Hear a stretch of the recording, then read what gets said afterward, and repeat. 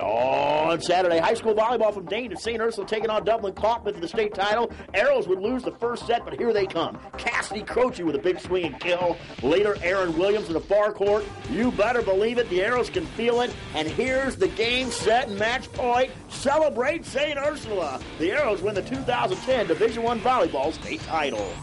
A great ending to a story. I mean, these kids have worked so hard, and I tell you what, it's just fun watching these kids.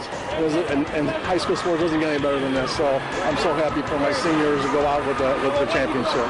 It's nice to, leave like this with a state championship. We've waited so long. We've worked really hard for it, and it just culminates everything we've been working on the whole season.